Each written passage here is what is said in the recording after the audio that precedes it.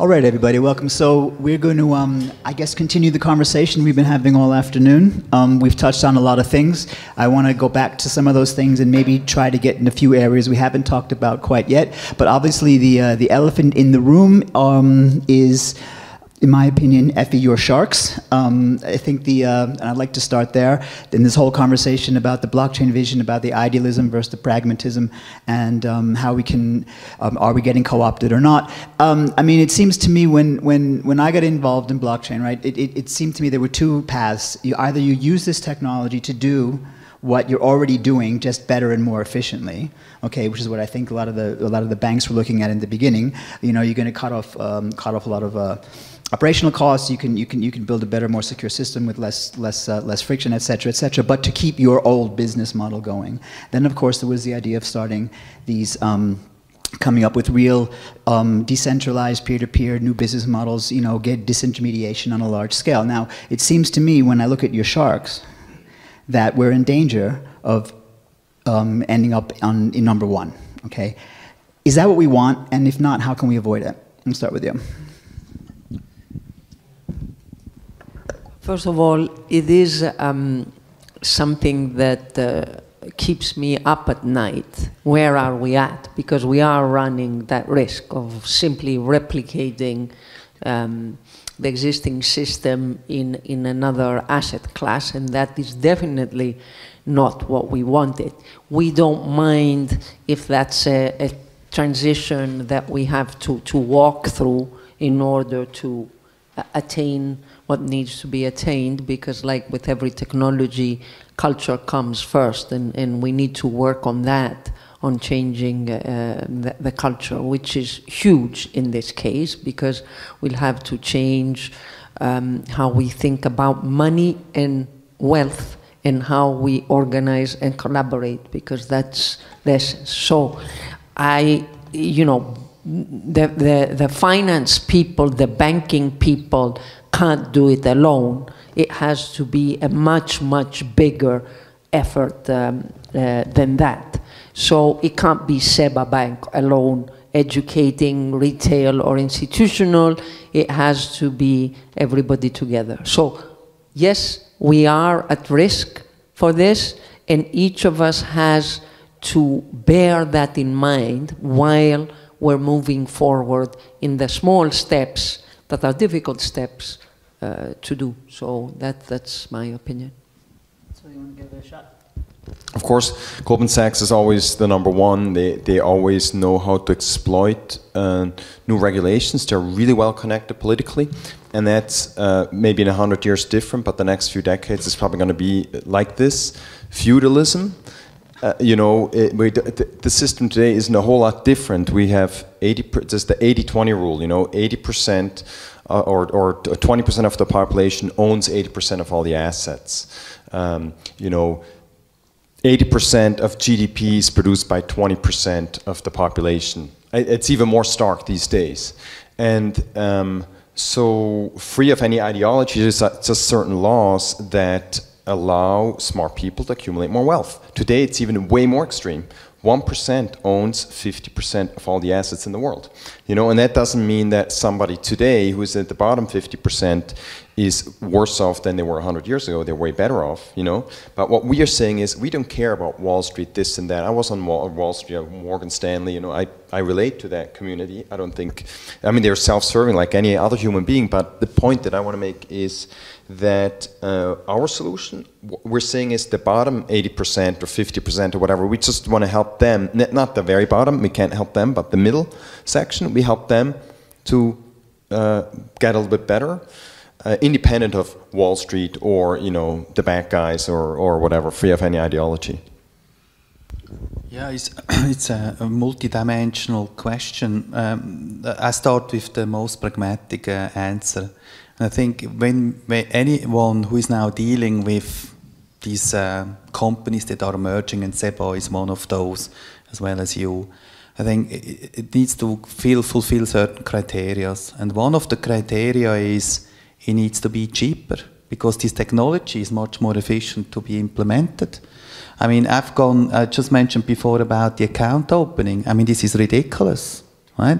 There's all these people saying we are, democratization and the empowerment of the poor, but then when you have to open the account, you have to pay so much money. It's a joke. The other day, somebody came along with a fund. Usually you pay 1% these days. If you still, if you cannot negotiate, they think it's 3 to 5%. The hurdle rate that Effie mentioned before, normally 20%, they even charge 30%. A financing rate, you mentioned how much for 14. I think the market standard is at 9, but everyone else who doesn't understand, they even pay up to 36%. That's the first one. The second one is frictionless. Of that. And the third one, which people don't really talk about, making banking in one sense less relevant, and on the other hand more emotional. And emotional meaning bringing the investor to the investment and the borrower to the lender. Maybe I come back to your initial questions a little bit. When we was thinking about building our company, we looked into the current financial system. And I think the current financial system does not allow really to use the full benefit of blockchain. It is obvious that the sharks use the benefits like cryptocurrencies as a new asset class and the smart contracts to reduce reconciliation work. But they will never move, and they are bound to an account and product-centric architecture. That's why we designed on blockchain a totally new architecture that is client-centric, that will allow to hold any kind of asset in his portfolio, independent if the issuer will be a traditional shark, a new kind of bank, or a piranha. Because I think we need to bring the benefits of the blockchain first to the market before we can compete with the traditional banking system. Because I want to push this idea of new business models, because people talk about them, but I don't get a lot of sense often in my work what these really are. So let me ask you, and really thinking, blue sky, blue ocean, whatever you want to call about it, what's the most radical new kind of state of banking that you can imagine, assuming that we can do all the things with blockchain that we can do, decentralize it and do this, what can we do that's really radically different? Okay, so here's the thing. What we have. Let's go back 1,000 years. You had no intermediation, almost no intermediation at all. It was all direct, peer to peer. You took your chicken and you got the cow back or whatever, and so it's nothing new under the sun.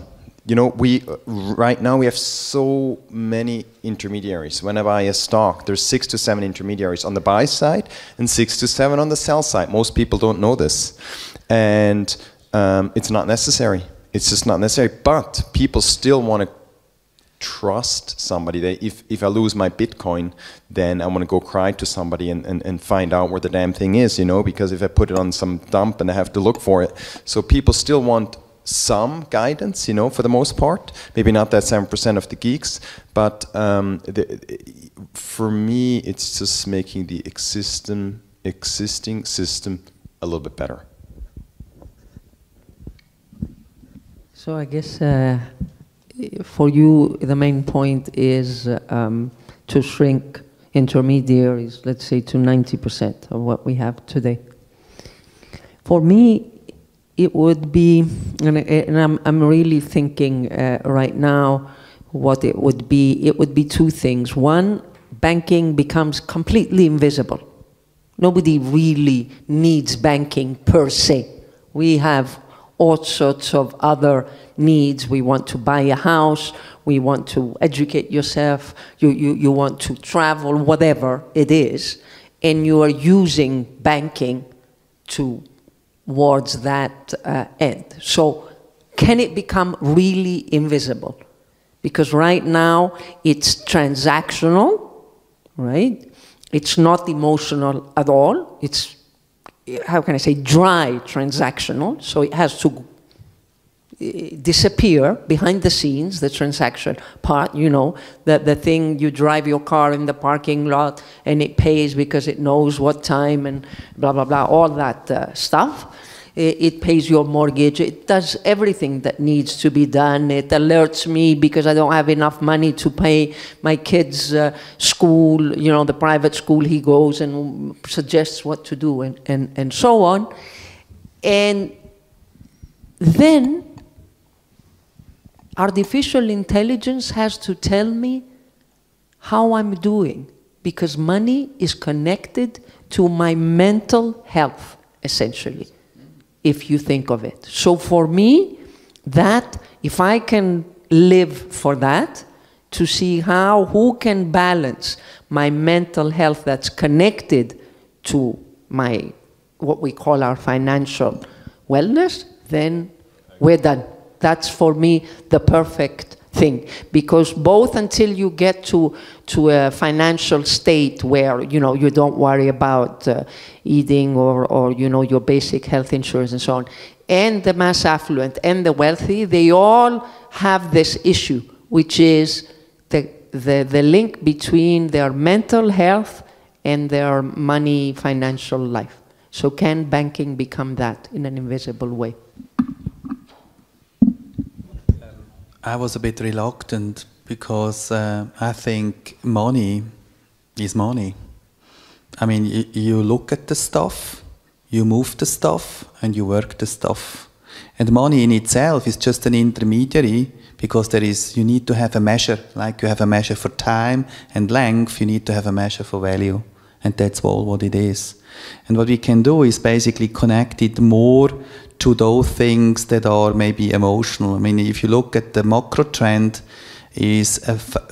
I'm from a generation where financial capital was very important because it gives you freedom. That was my parents taught me that. If you have some money on the side, at the end of the day, you're safe when you're old and you have certain freedom.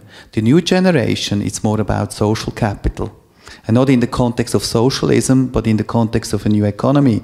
They're much more concerned about a fair world, about sustainability. And there are even theories out there, you know, if you go to feudalism and then from there to capitalism, it was about, you know, people, land, and material. And they say the new collaborative model, it's very much about, now I have to think carefully about the term, but it's about the biothermical impact of Earth, right? Because it's all about global warming. And this is the highest capital that we have. But it's sort of the thoughts that are working around. So maybe it morphs into something like that, how we see things, how we tax things, how we contribute the economy. But for the time being, it's look, move, work.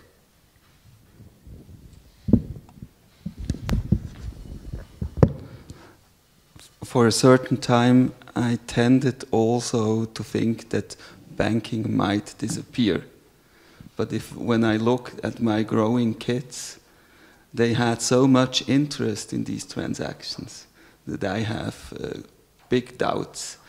I think money must be easier to be handled in the future. And I like actually the approach to make it more emotional, because in the school court it is emotional when they trade chewing gum against writing the whatever, the notes or the work.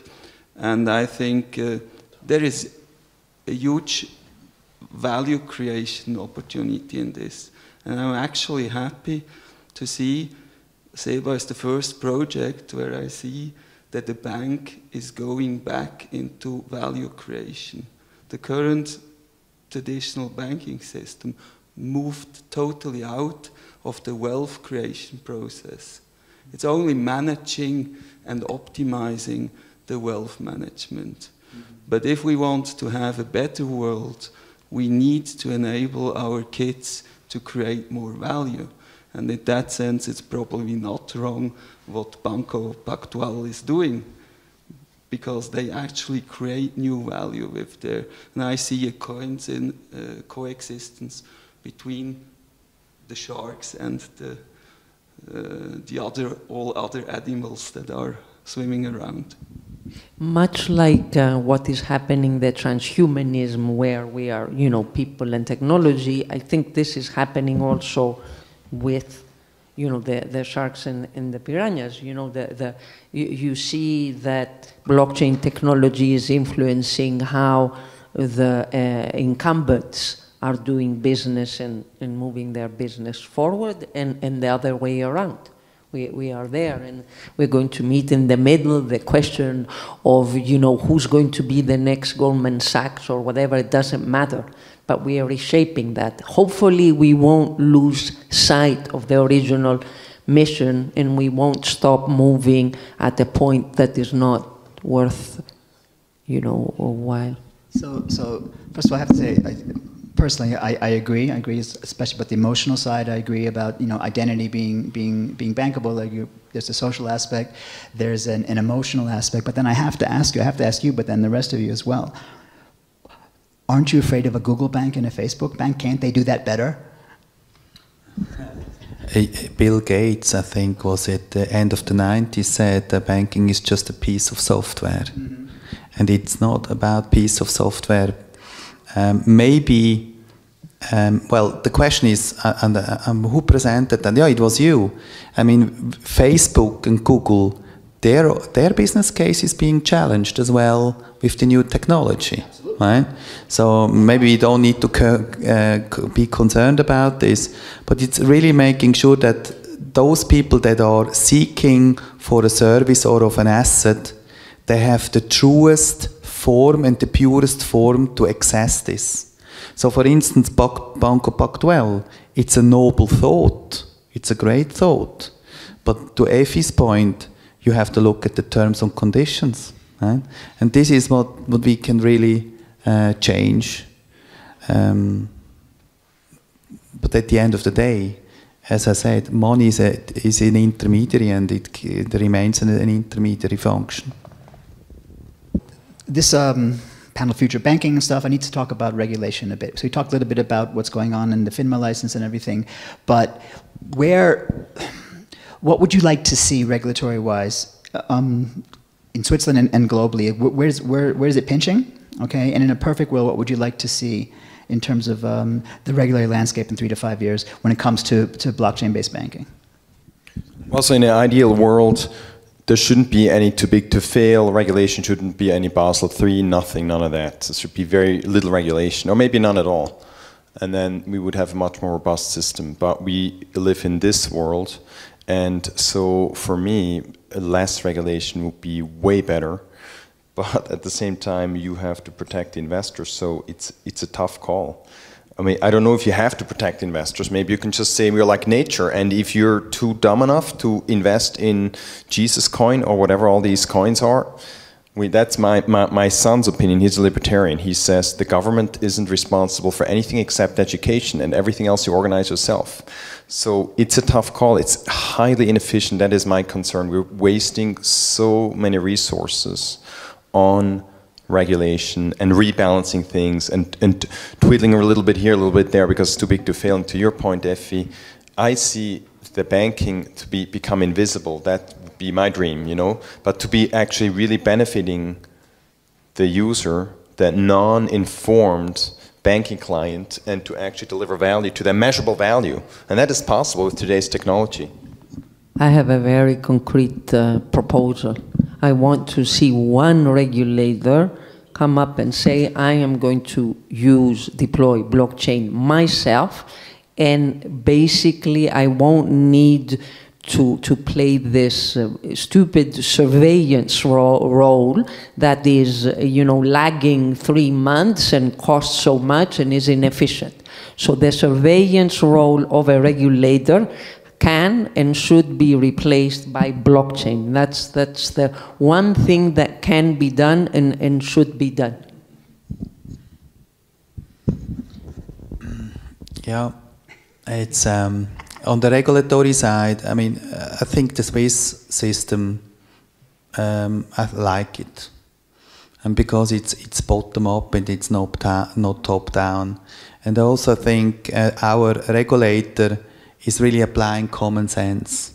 If you talk sense, they make sense out of it. And if you're really prepared, they are also ready to act. So in many form or shape, I think our legislation that we don't have a particular blockchain law, I think it's good. And me, as SEBA, I have to show to the regulator that with this new asset class and this new technology, I simply can fulfill the regulatory hurdles, right? The standards, and which is fair because there are two things. One is protection of the investor, and the second one is making sure that criminal money doesn't come into the system. That's all what it is. However, over times, and it started after Bretton Woods 72. Every year is regulation, and it's a nature of government. It's a law of the nature, I must say. If you have authorities, they are going to be creative. And with the blockchain moment, what happened is the kids, and I also had a blockchain company, usually two guys and a pizza, so to speak. They don't think outside of the box because they have no box. And old guys like myself, I'm full of boxes. And what you have to do is now really go back and see why was that regulation implemented at the very first place? And how can this technology bring something to the table that the old technology wasn't able to do so? And if you go through this dialogue with the regulators and they understand and they have confidence that what you say you can do, then you probably have how you say that, certain support. I once had a talk, The Tyranny of Smart Contracts. And as originally a software developer, I don't believe in error-free software. So the day when the regulator is implemented in the blockchain, or we don't have a regulator anymore, I basically will change career and go back to software development. Because we have no escalation procedure yet inbuilt in the blockchain. And I mean, our legal system is built on escalation process that allow to find solution to continue living together. That was the original idea. Maybe we have lost that path. Okay, then I think what we'd like to do now is open the floor to questions from you guys for the panel. We have another, 5 or 10 minutes, I guess. I liked your question according to the future of banking. I would say banking will be like in other areas a service provider, which has partly taking care of banking process, but also taking exchanges. And even outside the banking, there will be financial instruments, especially for the majority of the world, which don't use a bank. So what do you think about this approach to say banking will just be one block inside the whole trading ecosystem and losing a little bit his very sophisticated priority role? That may be well possible. The question, that was basically also your question in a sense, right? Why do we need to have banks in a distributed environment? And I thought about this hard, and my answer is very simple. The first one, Bitcoin, I see like, and I know I shouldn't say this because it opens a whole conversation. I'm very happy to have that, but it's like gold, It's a very good settlement entity, but it's very bad for payments, right? So therefore, you need to have something in between. And the second one, the private key, you want to have it protected. And maybe that's the role of a bank in 3, 5, 15, 20 years. And if you think, and then I want to do another statement here. If you go really back 120 years in the big families, only the dumbest of the family went into banking because everyone else was on the field, and it was only the last 30 to 20 years where banking suddenly became so important. So with blockchain, we bring it back to something that is just an enabler, not the driver of value creation in itself. The organic ecosystem show us that inside of an ecosystem we don't have mainstreams. We have a lot of relationship, we have trophic chains, and here I see the future of the bank and the future of, let's say, public administration, fiscal administration. Also, they should be diluted inside of this new type of ecosystem where machine will play a more important role, and based on artificial intelligence, for example, those institutions should be transformed themselves and should be part of the ecosystem. Yeah, I fully concur with you. I think there are two elements here. The new players, as for instance as SEBA, we have a cost basis that all the traditional banks cannot compete, right? The second one is, and that goes a little bit back to Guido, is what is the eventual role of the bank, and all the service around artificial intelligence. I'm not sure, do we really mean artificial intelligence, or do we talk about big data and machine learning? And therefore, we know if it's just machine learning, it's kind of pattern recognition, and it just tells you why don't you do this, and why don't you call mommy, and why have you spent that money?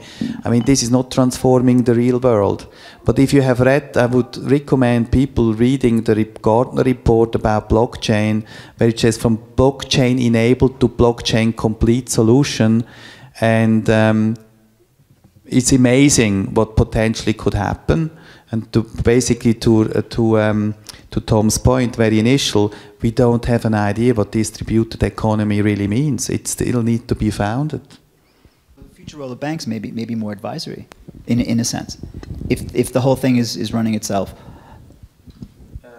Yeah, so for instance, advisory, what is advisory? I mean, for instance, if people want to trade, for instance with SEBA, and they have done a great week, right? They can see analytics, they see themselves. Then they say, what is an advisor? He said, why have you been great this week? Is it timing or selection? So the system can give you all this, and it goes to pattern recognition and big data and machine learning. But maybe, and this is a philosophical point in essence, highest intelligence cannot do any decision.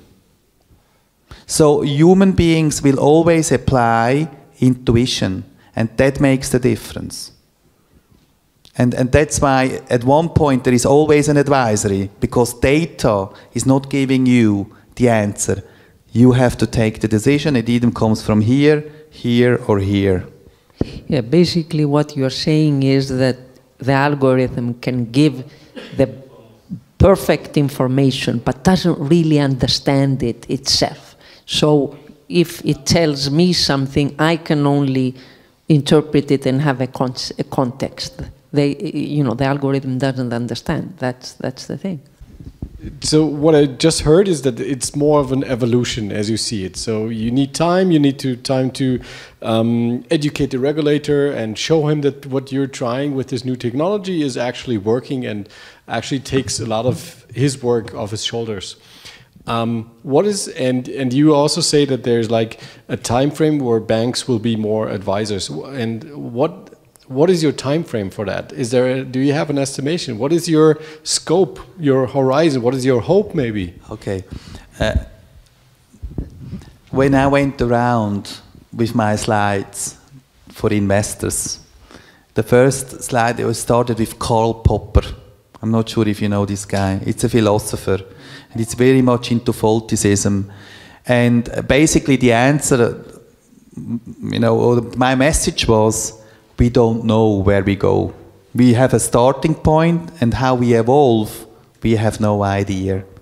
If you think about context, the cryptocurrencies are 130 billion. If you look at the Gartner reports and some of the world trade, they say by 2026, through digitalization of assets, it's going to be a $20 trillion market. And all this artificial intelligence, or however we're going to call, is going to be very quick in optimizing some of the decision making. Myself, I was involved in the transformation, digitalization of the FX market. From the idea, through the implementation, and the adaptation of the entire market was 3 years. So sometimes it can happen very, very fast. So I'm not in the prediction business at all.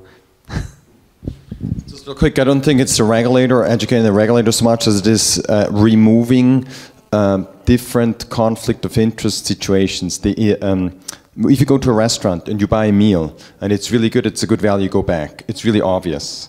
There is a level playing field between you and the restaurant. But with financial services, it's really complex and abstract because options, for example, deferred gratification, it does not exist in nature. So you need to educate, you need to remove you have to create a balanced playing field where the incentives are aligned. It's going to take a long time to get a good portion of humanity there. How long? I have no idea. But finance, it's inherently totally imbalanced. And also in banking and investing, there's this oxymoron that doesn't exist in other markets, where the association of the quality of the product and the price is not like elsewhere. Like you buy a car, the higher the quality, the higher the price, the food, better food and so on. But with investments, because of all sorts of reasons, education is one of it, there isn't this linear relationship between the quality of the product or the service and the price. So makes it even more complex, even if we throw out the regulation. So how do I know the value of the product or the service that you're selling me? It's very complicated. Thank you.